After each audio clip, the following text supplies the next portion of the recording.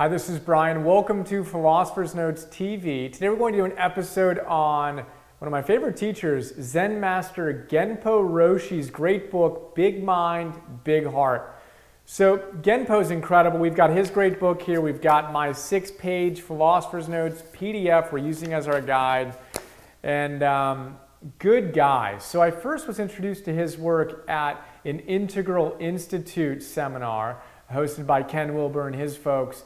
And Genpo led us through this big mind work, which is extraordinary. And then when I read his book, just fell even more in love with what he's up to and how he articulates this process of living from a big mind versus a small, puny little mind. So we're going to look at a few of my favorite big ideas here. And quickly, contextually, Genpo is a Zen master. He's been doing this stuff for decades. And he's been working on the big mind process for the better part of the last decade or so. And I'm not going to go into detail on that in the note, but check out Big Mind, I believe it's bigmind.org, for more on Genpo and his work. What I want to do is talk about the essence of Big Mind and how we can take some steps to get closer to that starting today. So here are a few of my favorite big ideas from this book. First, the idea of big mind versus, he doesn't call it small mind, but kind of think of contracted mind, right? The fundamental idea here is that when we're living from big mind, we have a spacious perspective. We're not locked into any one narrow perspective. Now, too often we go through our day-to-day lives thinking that our perspective is the only one. We're 100% right, and someone who doesn't agree with us is 100% wrong. Well, that leads to a lot of suffering. Being stuck like that is essentially just a great recipe for a lot of suffering. So he's got some great ways to describe that. And Buddhists call it right view. And there's a story that I share in the note that I think brings the point home really well. And imagine, you might have heard this before, but imagine a bunch of blind people, blind men, right, who've never seen an elephant before, and they're blind. And they're each given a different part of the elephant to touch and then describe what an elephant is, right? So one guy touches the tail. They're like feeling the tail and they're like, oh, an elephant is like a rope.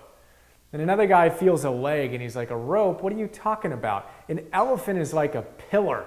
It's like a tree trunk, a big tree trunk. And someone else, takes the ear and is feeling the ear and they're like, no, what are you guys talking about? An elephant is like a fan, right? You kind of wave it, it's a fan. And they all go through different parts and they'll have different experiences. Now, they're all convinced they're 100% right, and they can't understand how someone else could have a different perspective. And we often get in trouble when we, like the blind men, think that our perspective is the only perspective. Not a good idea. So the idea of big mind is to become more spacious, to raise the threshold of our mind so we can see more perspectives. Another great way that Genpo brings this to life is an idea, he says, it's like having a Maserati, those fast cars, a Ferrari, whatever. If you have any car, but it's stuck in first gear or in reverse or in second gear or fifth gear or whatever, it doesn't matter how great your car is. If it's stuck in one gear, it doesn't work, it sucks, right? So again, we can be stuck in reverse, always looking backwards. We can be stuck in first, never willing to take risks or kind of go a little faster. Or we can be stuck in fifth, never, able to slow down and relax.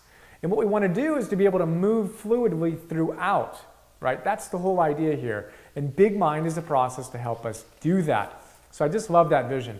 And that brings us into the actual word for suffering in Buddhism. And again, Genpo is a Zen Buddhist monk and teacher. So the word suffering, translated as suffering, in Buddhist Sanskrit texts is dukkha, right? Dukkha. Now that word literally means to be stuck, and it comes from a word that describes a wheel that's stuck. The hub, the center of the wheel, doesn't turn. That's dukkha, right? And the Buddha says that is suffering when we're stuck. When we're like a wheel that can't turn, we're attached to something going the way we want, life happened, it didn't go the way we want, and we're stuck. We can't move. Sukha is the opposite, where a wheel is spinning. And what we want to do is get fluid with life, to move through life gracefully and effortlessly without getting stuck, whether it's in first gear or thinking that our perspective is the complete perspective. So really cool stuff. So those are some ideas of why we want to consider Big Mind. And now we'll look at a few other and see what we can get through in the next 5 minutes. So Genpo has an awesome quote in here that I share in the note where he says that we need to look at our lives as our temple. In his world, our lives are the temple. The temples have no walls. It's not like you go to temple or go to church or go to your yoga studio or whatever it is you do for spirituality, and that's your temple and your spiritual practice. We need to break down those walls and realize that every moment is an opportunity to practice our spirituality. Again, we talk about that again and again and again. But imagine that, the temple without walls. Isn't that amazing? I love that. So the Big Mind process, in a very small nutshell, is a process that Genpo goes through where we essentially interview different personas, different voices we have in our heads and our consciousness. And we see that we have a lot of voices, right? We've got the voice of the child and the voice of the greedy one and the voice of the compassionate one, the voice of the generous one, all these different voices that play different roles. Many of them are stifled and we haven't let them out of the closet in a long time. And every once in a while they come out and they yell, right? We don't want that. We want to have a comprehensive, holistic relationship where we see that they all have a place to play. And we get more and more spacious. So we have more and more room to let them play, right? Versus when we get tight, they tend to come out and do wacky stuff. So his process really helps us kind of get to that. And it's kind of like, he says, having a company, right? Imagine having a company where you hire all kinds of people. You literally hire hundreds of people. You don't even know how many people you hire. And you didn't even give them job descriptions. You didn't even tell them who they work for. But you've got all these people running around doing who knows what, right? Now, the Big Mind process is kind of like going into that dysfunctional company of our minds, where we've got all these employees working, and starting to interview them, and getting clear on who does what, and starting to set up kind of a hierarchy, so you know who reports to who, so you've got some more structure.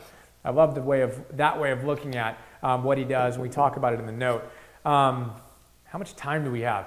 We've got a couple minutes. So we'll talk about a couple other ideas I love. He talks about the idea of integrated masculine and feminine compassion. So a lot of times it's either or, right?